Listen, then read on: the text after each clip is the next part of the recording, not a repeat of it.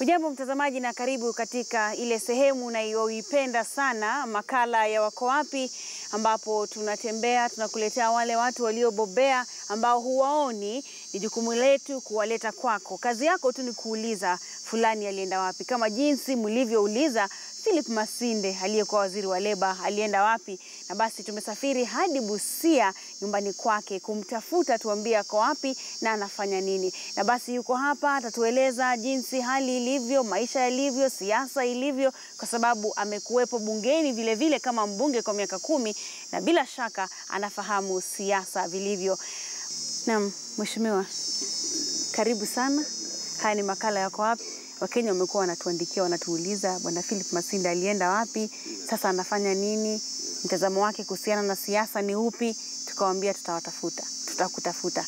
Na ndio maana tumefika hapa na tunasema asante sana. Basi wape jibu, uko wapi siku hizi, unafanya nini? Yes, nilipoacha siasa, wananchi wangu ambao walikuwa wamenipeleka huko walisema nirudi nilime na hawa. Kwa hivyo nikaona hakuna haja ya mimi kukaa town, ijapokuwa nilikuwa na kazi mingi ningefanya huko. Ili nibidi nirudi kulima na hawa. Watu wakasema, mheshimiwa, sasa rudi tu alime na sisi na tunywe changana yeye. Nikamwambia nitarudi kulima, lakini changana nitajifunza kunywa kesho. Haven't learned, sijawahi kujifunza kunywa changana yet.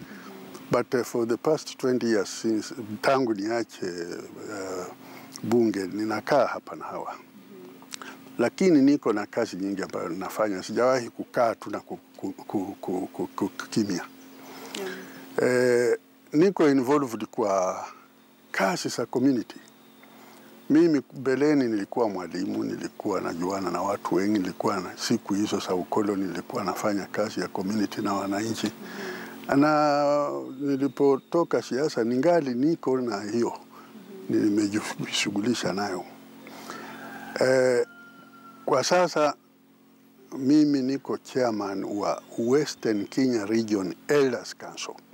Chairman wangu akiwa Mr. Rutere kutoka Meru. So, ningali niko na kazi. Tangu utoke bungeni, ni miaka 20 sasa. Tumeona baadhi ya wanasiasa wakitoka, wakikaa nje kidogo, tena wanapata hamu ya kurudi bungeni. Wanasema mtu akiwa mwanasiasa atakuwa mwanasiasa milele. Je, kwa nini wewe ulitoka na ukatoka kabisa? Niliingia bunge 1988 nikiwa miaka 55. Na nikakaa huko for 10 years, miaka 10. Nilitoka bunge mwaka wa 1997. So, kufuatana na vile naangalia mwenendo huko, bunge ya sasa ni ya vijana. Na vile mambo inaenda, mzee kama mimi nikiangalia na kuona ile ambayo inaonekana kwa TV, hata kwa bunge yenyewe, nilijipima nikaona I can't fit kwa congregation ya idayo. Afadhali nikae kando, wale ambao wanataka mawaidha wanakuja na ninawapatia mawaidha ya bure. I don't charge for my advice. Lakini ati nirudi huko, nani atasikiza wazee kama sisi? Because wasiku hizo wanafikiria wazee ubongo umeoza, they have nothing to offer. So naona niko a happy person, niko na furaha kuwa hapa na kuzungumza na wananchi. Umezungumzia kwa bungeni. Je, ukiangalia bunge la sasa na bunge la awali, wewe ukiwa mbunge ama ubunge wakati huo na wa sasa, je, kuna tofauti? Ikiwa iko jambo ambalo lina touch nation, kama hii IPPG watu wengi wanazungumza juu yake, tulipotua tukisongesha kwa on the floor, Odinga ndiye ali second. Siku hizi nafikiri mambo kama hayo haiwezekani, ati watakaa na huyu second mwingine kwa ile jambo ambalo linahusu wananchi. Ni kung'ang'ania tu parties na nini. Tena hii hawana utulivu. jambo kidogo ni kupigana in public. Sasa ukiwa kiongozi na ngumi ndizo ziko mbele, unaongoza watu gani? Unasaidia tu watu you can't reform them. Na hiyo, kwa hivyo hata MP wa sasa ni vigumu kupatia mtu advice. Mgomo ikitoka is on the forefront on the street. Hata wamefundisha watoto vijana wajukuu wangu na watu gani, unaona wakubwa walimu wako kwa street, vijana pia na watoto wanasema haki yetu, wanafuata walimu wao. Kwa sasa siasa watu wanazungumzia vyama. Niko katika chama fulani, muungano fulani. Je, miungano ya kisiasa ama vyama vya kisiasa wakati ule vinatofautiana na sasa? Tofauti iko, kwa maana vyama hata mbele ya uhuru kulikuwa na vyama vingi. Kulikuwa vyama vingi, kubwa zilikuwa KANU na KADU. Okay, kidogo kulikuwa mapigano huku na huku, lakini watu walikuwa wanakaa, wazee wanakaa wanasikizana. KANU na KADU walikuwa wanakaa na kusikizana. Saa hii, okay, siku zangu nilizokuwa huko for the first 5 years nilikuwa kwa chama kimoja, KANU. Na mimi hata saa hii mimi ningali nafuata sera zilikuwa za KANU tu, kwa maana KANU walikuwa na very beautiful manifestos, japokuwa implementation ndio ilikuwa problem. Lakini saa hii vyama vimekuwa vitu vya biashara. Vyama ni havina individual sera, individual manifestos. Ni kuibana tu, huyu anafanya hii, ile anafanya. Angalia hii mambo kama ile ya kusema education itakuwa free. Jubilee wanasema itakuwa free January. Wengine wanasema itakuwa free immediately from September. Wamekwisha. Kwa nini wanadanganya watu ambayo wanataka kutumikia? Kwa maana hii pesa ambazo zinataka hizi siko tayari kwa kwa budget au hasiko. Kama hasiko hii, kwa nini wanaambia watu tu? Wanaambia watu wanajua wanaambia uongo na wanasema hivyo. Sasa wanafundisha hata watoto kuendelea na mambo ya uongo. Na hiyo I think kuna mengi ambayo tunaweza ambia wetu kwa ukweli bila kuweka uongo in order kushinda. Mimi vile ninaangalia mambo ya vyama, vyama viko kama chombo cha kuwapeleka watu kwa bunge. Hasa vile independence imeingia. Watu watumie vyama, lakini wasianze kusema lazima ufuate hii chama, na ukiwa ni wa hii chama lazima kila mtu awe kutoka grassroots mpaka huko kwa hiyo chama. That is okay voluntarily. Lakini hiyo inaleta hasama. Rais mstaafu ulifanya naye kazi muda mrefu, Daniel Arap Moi. Je, unaweza sema nini kumhusu? Uhusiano wenu ulikuwa vipi? Sababu kuna baadhi ambao pengine uhusiano wao haukuwa mzuri. Je, wewe na yeye mlihusiana vipi? Well, mzee, uhusiano wangu na yeye mimi najifuna kwa sababu mimi aliniweka kwa ministry ambayo ilikuwa special kuhusiana na watu na kuhusiana na wafanyikazi na matajiri. Na wao ndio wanaleta utajiri na development hapa Kenya. Ijapokuwa watu wengi walifikiria Ministry of Labor haikukuwa mahali ya kulala. Lakini nilikuwa na bahati kwa sababu mbeleni nilikuwa kwa government, nilikuwa kama labor officer. Nilipoingia huko, Moi alijua ninaweza hiyo kazi na akaniacha huko for 10 years bila kutransfer mimi kunipeleka mahali popote. na nilifanya kazi yangu vizuri. Kwa ofisi yake nilikuwa naenda kumbrief tu vile ninaendelea au ananiita hivi na hivi. Lakini mimi ninaweza sema nilifanya kazi vizuri sana na yeye. At occasionally alikuwa ananiita Kabarak on weekend. Ninaenda natoka nyumbani hapa au niko kule natetemeka, mzee ananiitia nini? Nimefanya nini au ministry yangu iko namna gani? Nikienda huko anasema Phillip, kaa chini, tunakunywa chai pamoja na mimi na yeye. Nilitumia hiyo ministry kutumikia wananchi. Sikutaka kugrab. Vile unaona, I'm living a humble life here. I have nothing else to show you apart from what you are seeing here. Na udongo ambao baba aliniachia labda huko. You have never, nyinyi mko watu wa magazeti, bado kusoma kusema Masinde alikuwa involved na hii na hii.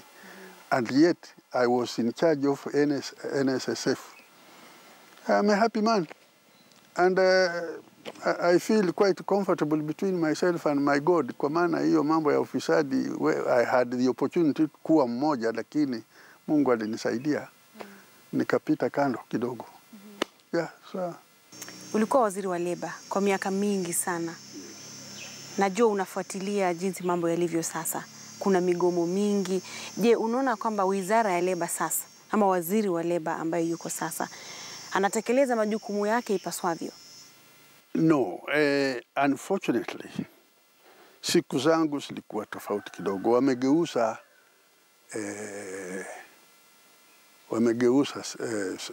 the laws.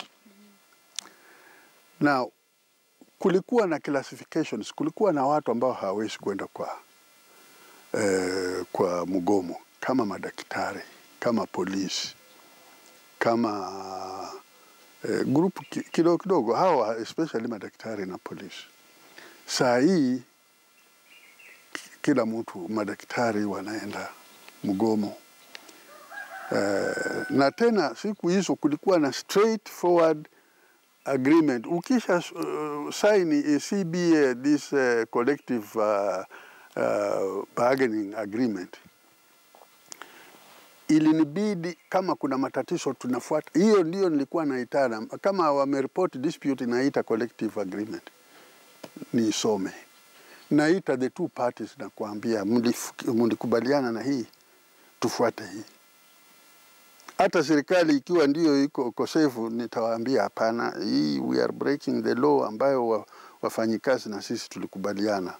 Ikiwa ni employers, nitawaambia employers, this is not right. Na tena industrial court ilikuwa under me. Na whatever ilikuwa passed on industrial court, there was no appeal.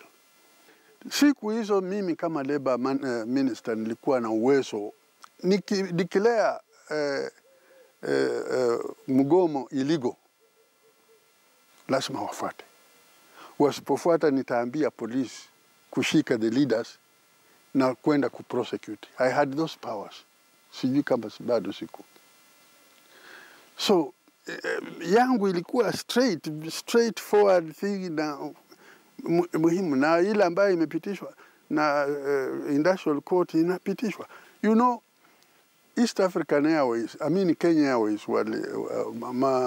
pilots kuja wakapewa na industrial court serious increment, right up wakaletwa kwa about 200,000 shillings mshahara a month. The CEO ambaye alikuwa mzungu akaja akasema, this is impossible, hatuwezi kulipa hii kwa maana hii, this mtu yako wa court alifanya nini? Nikamwambia court is final, kwenda ulipe. Alipokuwa karibu anaamuka anasema mimi sitalipa. Nikasema usipolipa nitakustaki na nitaambia askari waje washike wewe. Alipokuwa akitoka by secretary this place, alifunga mlango ananitukana this bastard. Secretary aliniambia alipokuwa anatoka, lakini alianza paka kulipa. beg, because we are talking about this migomo na nini.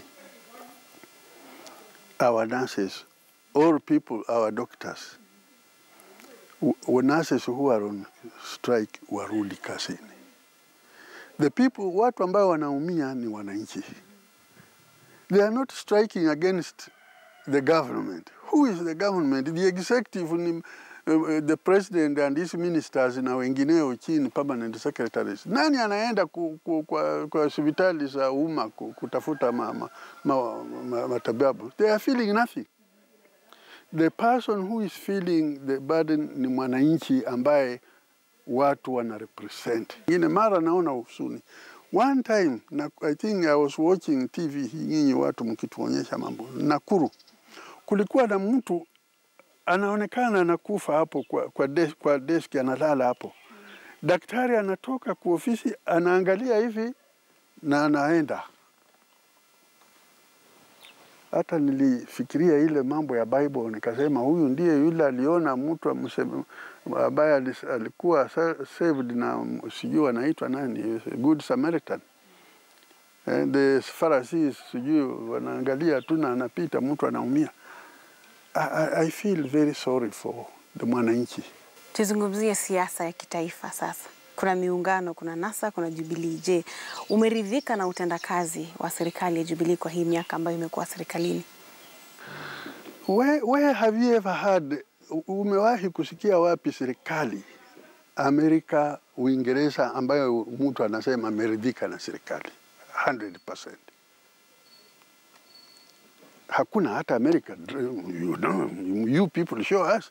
Trump is trumping up there. Huko America, huko Uingereza, May is in trouble. So it's not an issue. Lakini let us be sensible. Me as a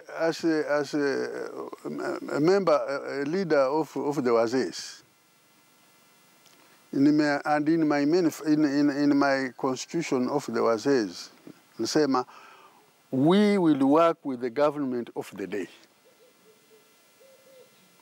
Kama kuna makosa fulani quietly tutawaambia, tukipewa nafasi ya kuonana na hawa.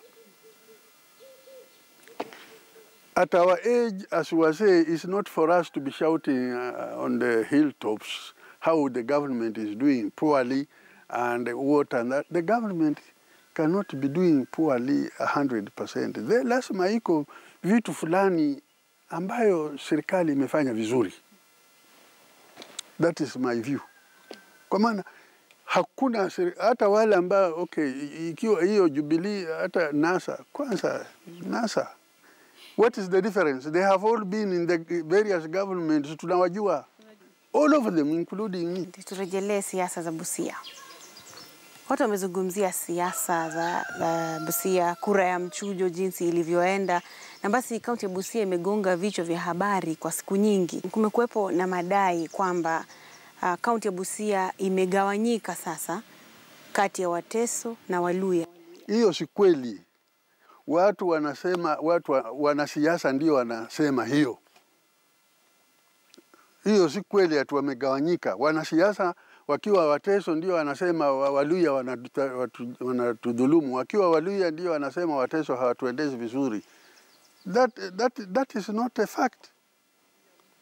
Mimi nilikuambia Wateso na Waluya hatujawahi kupigana, hasa sisi ambao who are sharing Busia. Hatujawahi kupigana. My own wife is a Mteso, a daughter of a colonial chief, Alexander Papa. I have lived with her for 60 years. I have no problem with the Tesos. And I don't think the Bahayo, the sub-tribe I belong to, have any problems with the Tesos because they have intermarried seriously. Me as a mzee, I cannot stand on the platform and say chagua huyu. I will be choosing for them. All ninawaambia ni kusema hivi. Muangalie mutuletee mtu ambaye atatuletea development. Na hawa watu wa NASA waambiwe. They should not just say tutaweka 45% or 50% to go to counties. Watuambie pia ya kwamba watafuata kuhakikisha hiyo pesa inafanya kazi. Both of them, NASA and Jubilee, wameanguka kwa maana these counties have not developed and they are being manned by NASA and Jubilee. Mawaidha ya mwisho, kauli, tukiingia hasa katika uchaguzi mkuu, tarehe 8 Agosti imekaribia sana.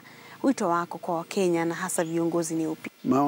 Wito wangu ni kwamba viongozi waendeshe campaign ya amani, isi ya hate speech iwe eliminated kabisa, wauze sera sao na waambie watu ukweli. So watafute kura kwa amani na waunite watu kama wanatafuta kura. Wasiseme maneno ambayo iko sweet ambayo wanataka watu kusikia na wanajua hiyo maneno hiyo mambo hawatatimiza. Kwa maana within 5 years move very fast and they will be victims in 100 days time. So amani tunataka. Hate speech iwe eliminated. Involve vijana kwa hii reckless fighting huku na huku siku za campaigns. A good MP should never encourage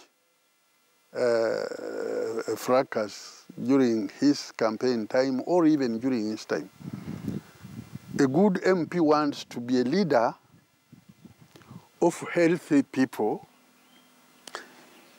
I think the problem with the Kenyans is most of these fellows who shout, the big people and so on, they have good money, they go to good hospitals and so on. They have not lost their beloved ones, members of the family. Most of them have not lost members of the family. Somebody who has lost a member of the family would hesitate to encourage other people to go on losing their members. I lost my son here. It was accident. Alikuwa na drive kutoka kwa town kuja hapa. Si ati amekufa accident nje huko. Ilikuwa hapa on this road you have passed this morning. Just lost balance. We don't know whether he was avoiding to knock somebody along this path here. Na akagonga mti na akafunjika huku. Tukampeleka na ndege kutoka Kisumu kufika Nairobi, akawa hospital for 2 weeks na akafa. I know what it means. And I'm sure some MPs or members of parliament or this wanasiasa who may not have lost their children and perhaps have lost them now, they know what it means losing a member of the family. So they should look at the mamas, the parents of these children, of these fellows they incite to cause problems, to die. They are doing a great harm to the families they want to represent. 1983, nikaanguka. I held my patience. Na watu wakaniambia, hapana, jaribu tena. Now we give you the last chance. Nikasema, okay, last chance, munipigie kura. Si kusema tu munipatie. I don't fail because I want. I fail because hamunipigii kura. The third time, that is 88, walinipigia kwa fujo na nikaingia. Yeah. So,